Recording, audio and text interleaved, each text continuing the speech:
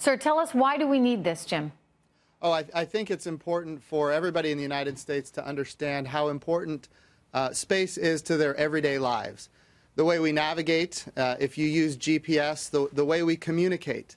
A lot of people are watching this on maybe DirecTV or Dish Network. Maybe some people are watching it online even. A lot of people receive broadband, internet broadband from space.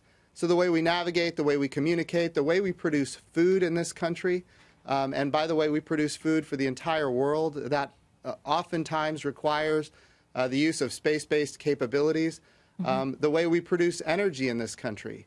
When you think about how we predict weather, how we understand climate, how we do national security and disaster relief, and of course, even banking. You know, a lot of people don't realize every banking transaction in the United States of America requires a timing signal from GPS. So space, and by the way, if we don't have banking, we don't have milk in the grocery store within 3 days.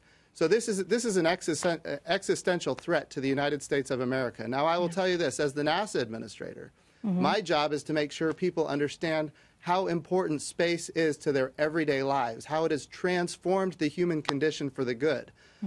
When you think about what the DoD is doing, is they're saying, yes, it has transformed the human condition for the good. It's important for the United States economy. And really the next big thing is, how do we make sure that it's secure for the future? And I think that's what the Vice President was talking about today. Yeah, no, it's one of those things that, you know, you kind of think, oh, well, the government must be doing this. And then you realize they're not. What is the vulnerability that we have if we don't take this pretty seriously? And no, I think you've laid it out. Go ahead. Yeah, absolutely. So the government is doing it. It's primarily done by the United States Air Force through the Air Force Space Command and the Space and Missile Systems Center. When you think about what a military service is, all a military service does is organize, train, and equip forces for basically a theater, if you will, or a domain, air, land, sea. And now the president is saying correctly that we need a force for space. So organize, train, and equip, that's what a military service does. What the vice president laid out today is in effect a functional combatant command that can actually take those forces that are organized, trained, and equipped and apply them in a functional combatant command that would be joint. So you take a space force and you combine it with a land force, a sea force, and an air force, and that's the functional combatant command that ultimately is responsible for delivering space-based capabilities to the warfighters. And now it appears we're going to need defensive capabilities at the same time.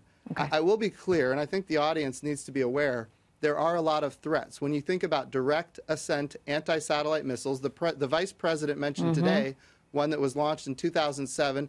We as NASA are still dealing with an orbital debris field in low Earth orbit that consists of thousands of pieces of orbital debris from that missile test back in 2007. And that not only threatens our assets in space, it threatens our astronauts on the International Space Station.